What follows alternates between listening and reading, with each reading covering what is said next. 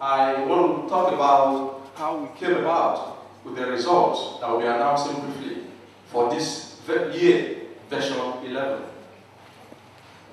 Yes, FOP earlier has mentioned the date and time the Web Jurist commenced.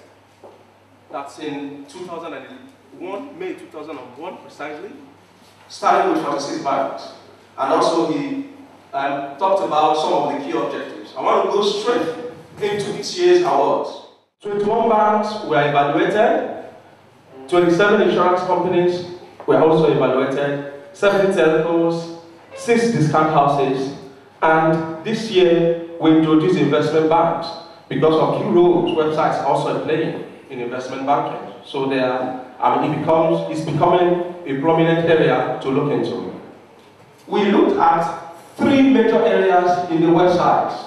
The areas in web security, the areas in the interface, the web interface itself, and also the web assessment. In the web security, we run scans on the website, non-intrusive scans on the website to assess and detect exactly the security status of the bank, of the website, in terms of the cross-site scripting, in terms of cross-site request forgery, in terms of improper error handling, and other website vulnerabilities that are inherent to websites. So we assess those using the scans. Also, we look at the web interfaces. We look at how the website connects to specific links and other websites that are directly connected on the website. So we see what happens and the pool of events that take place when a connection or a click is made on the website. And thirdly, we also look at the web assessment criteria itself. The web assessment criteria I'm going to describe in a while, but this cuts across the user in desktops, laptops, and mobile devices, because we understand that currently the use of mobile devices is becoming prevalent. So we also want to know how these websites actually are being used across the platforms. On the web assessment criteria, we look at the aesthetics. Here, we are more interested in the attractiveness of the website, the look and feel, the font, the color, and the denotation of the website as it is. We also look at the content, the exact look, the quality of materials, the correctness and accuracy of the data contained in the website. They are also considered. We look at the web transaction, especially in the bank's category. We want to know how easy it is to conduct the transactions across the platforms of the site. And then we look at the customer experience. In the customer experience, we are talking about the overall experience. How does the customer feel coming to the website to see exactly what is involved in it and what he or she can see in the course of assessing it. We also look at the performance. In the performance, of course, we evaluate the specific metrics of how the pages are linked. If I click on a page, how long does it take for the page to open? What does it do and what can I access it? And finally, we also look at other technical aspects on the site's usability, and the navigation patterns involved in the site. To do this, we don't just come up and pick on 1 or 2 persons, to carry on with the assessment as it is.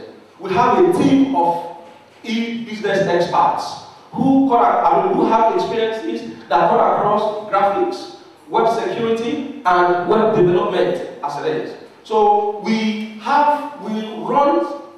identify the metrics that these are the weights that we're going to use in this year to assess the alignments as it is, as recommended for best practices. We also look at, we take screenshots of these assessments. The essence here is, we also want to see, if at the end of the assessment, you need to ask, why did this happen? We are in a good position to discuss and show you what we discovered in the course of this. We also, of course, revalidate, or we have a team of appraisers who assess the different websites, produce the first result, and we have another set of appraisers that were not in the previous assessment, and they reappraise to validate whatever result that is actually generated in the first appraisal, and ultimately we aggregate these results. We collect them together and come up with actually who comes first in this regard. We also have a list of the recent winners for the last 3 years. It's been on for about 12 years now, but for the last three sessions or 3 series we have, these are the latest winners. Our nominees for the 11th edition of Web Jurist are Enterprise Bank, Access Bank, and First City Monument Bank. Ladies and gentlemen, the winner of the 2013 version 11 of the Phillips Consulting Web Jurist in the banking category is Access Bank.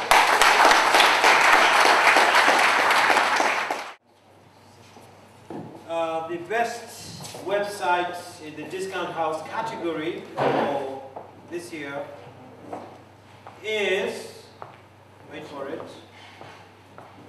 FSDH.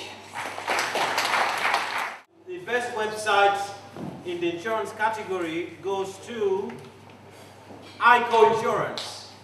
The best website for what we like to call the investment banking category. And the winner is BGL. The best website in the telecommunications category, and the winner is Etisalat.